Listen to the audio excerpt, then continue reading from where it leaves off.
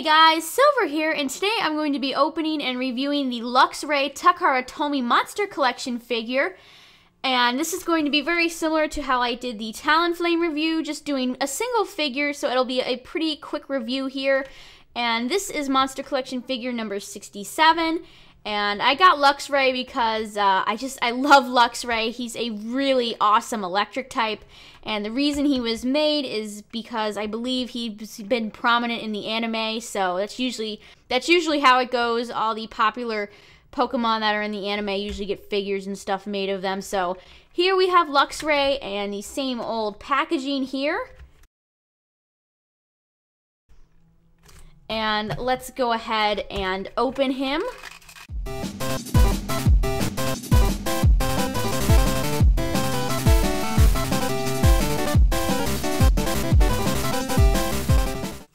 And as usual, we have our leaflet here with a QR code that takes you to their website. And their website just has like a little database of all the figures they've released. And here is Luxray. And this guy looks really cool. I love his like mane here. It always stands out on him. Very spiky hair. You can see maybe here there's a bit of paint transfer from the blue leg. I might be able to take that off, but I don't even know if that's you can't really see that. It might not be worth it.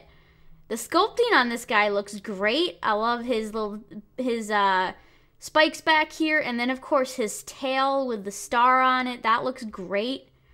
Or star or shape or whatever this may be. That looks really cool. You can see the stripes on the back of his legs here. That looks great.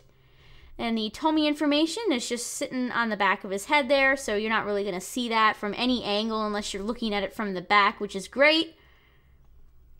But the paint looks mostly clean, and except for, of course, this little paint transfer spot over here, but it mostly looks to be in the lines.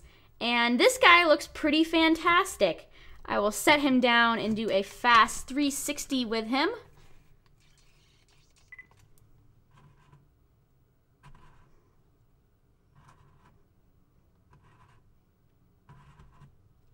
So Luxray here, of course, I got it from HobbyLink Japan. He's probably back ordered, but I will leave a link in the description if you guys are interested in checking him out. And I would recommend this figure if you really like Luxray. Other than that, I don't think it's a super special or interesting Tomy figure. This would probably just be for people that really like Luxray. But the issues with it are pretty minor. But I don't think it really stands out more than any other Tomy figures. Like I'd recommend Gumi and Gudra and Pyroar and all of those figures probably over this one. But that's just me. So yeah, I hope you guys enjoyed this review. Of course, I have a ton more Tomy figure reviews coming. So if you guys want to see anyone in particular, like Metagross or Salamence or anything like that, leave a comment below and let me know. I will definitely take all requests into consideration.